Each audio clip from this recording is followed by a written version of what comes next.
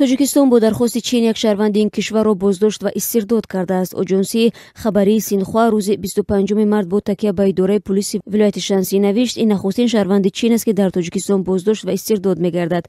Ба навиштаи Синхуа боздошти ин чинӣ дар доираи амалиёти шикори рӯбоҳон сурат гирифтааст. Ин маъракаи ҷустуҷӯи ҷинояткорони иқтисодиест ки дар хориҷ панаҳ бурданд. Бино ба иттилои полис, нафари муттаҳам сиёе ки гурӯҳи ширкатор аз соли 2007 то июни 2011 идора мекард, 60 миллион юан ё $9.5 миллион ғайриқонунӣ аз худ кардааст ва ин пулҳоро барои пардохти қарзи худ сарф карда ба моликияти ҷамъияти чин зиён расондааст, мегӯяд полис.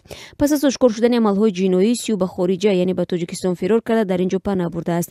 Додситони ноҳияи Фанашани вилояти Шансӣ моҳи июли соли 2015 санади боздоштиро содир кардааст ки барои аз худ кардани маблағҳои ҷамъиятӣ айбдор мешавад.